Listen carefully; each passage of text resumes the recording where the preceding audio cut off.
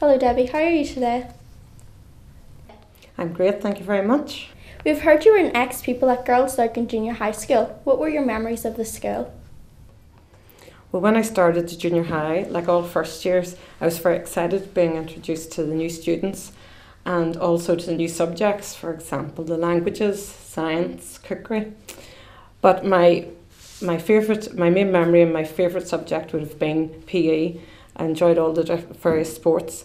In primary school, my primary school back then, our PE was very limited, so it was great to get here and to play hockey and netball, which were my favourites, and then also athletics in the summertime, and then I continued on to be house captain for Ferrier House as it was then. How does it feel to be back?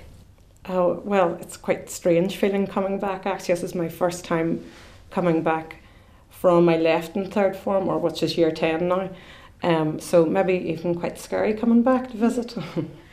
Today is Heroes Day, a celebration of people just like you. Do you consider yourself to be an honourable hero? Okay, well, a hero is someone who, in the face of danger, would display courage, perhaps even going into unknown situations. So whereas my job as a firefighter, we're put into various dangerous situations, for example, running into a burning building. But the difference being is that both myself and the crew that I'm working with, we're all fully trained, and we would be wearing the appropriate personal protective equipment, which is our fire kit, and also we'd have the use of all the proper equipment that we would need, which we carry along with us on the fire engine.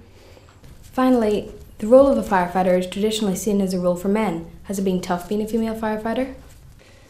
It's been different being a female firefighter, and I suppose we have different situations that we'll have to deal with compared to the men in the fire service. But at the same time, we've been trained exactly the same as the men, so we'll go through all the exact same training process, so that we should be equally qualified as the men. But I suppose as a firefighter, we all have individual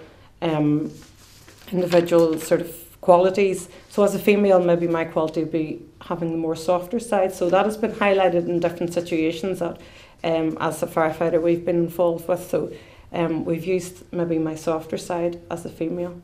It has been a pleasure interviewing you, and Larkin Junior High School wishes you all the best in the future. Thank you very much. It's been a pleasure being here. Thank you, girls.